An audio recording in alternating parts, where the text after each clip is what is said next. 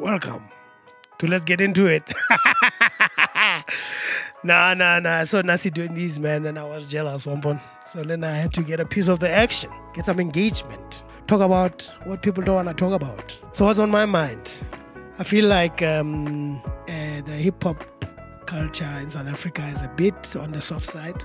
Not in terms of people are sensitive. Well, yeah, guys are a bit sensitive, in my opinion, when it comes to challenging each other lyrically, you know, compared to what happens in the States, which most of us are influenced by that culture. But, you know, there's a lot of digs at each other here and there. People who see themselves as being superior will throw little pokes and jabs as people who they also respect most of the time, actually. And there'll always be that back and forth. But in South Africa, I get the sense that guys take it so personally when an MC, you know, challenges their lyrical prowess on wax, which I don't think has to be the case, you know. It doesn't have to be beef when somebody says your bars are whack, fam. You know, it's...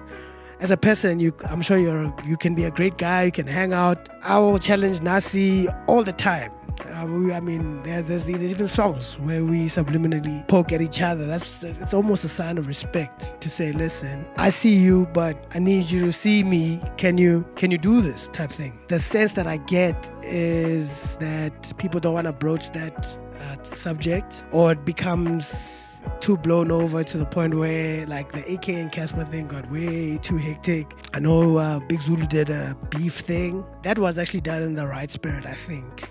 I think it's one of the few instances where guys took it for what it was. And I think we need a lot more of that, man, because that's what we grew up on, is ciphers and battles and I'm the best type thing, you know. But now it's like, you do that, it's blasphemous almost. Like, come on.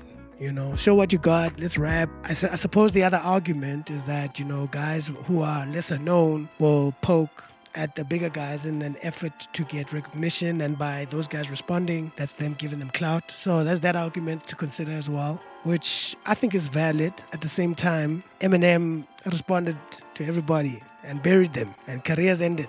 I suppose if you care about what the spirit of the MCing culture is, you will always answer or retort whenever a challenge is put before you.